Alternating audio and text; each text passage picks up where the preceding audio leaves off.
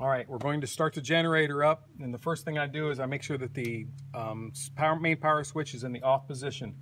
Once I've confirmed it's in the off position, I'm going to pull my choke all the way out, pull my throttle all the way out, and pull the ignition switch out. Once those steps have been accomplished, I'm now ready to start the generator. Once it starts, I want to release my choke as much as I can until it is fully disengaged.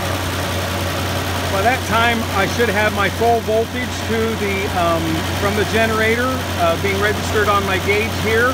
The light will come on at that point as well.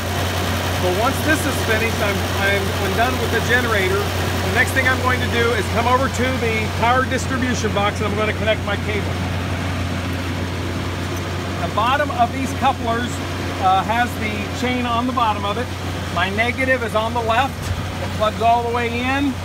My positive is on the right. It plugs all the way in. Once I have those plugged in, the next thing I'm going to do is come to my Searchlight, and I'm going to make sure that my main power switch on the elevation box is totally off.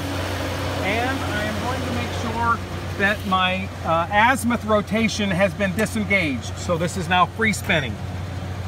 Once I have those things accomplished, I'm now ready to start inserting my rods. And I'm just going to describe my rods, how I will do that. The first thing I do is I stick my positive rod through until it starts going through the rotating head.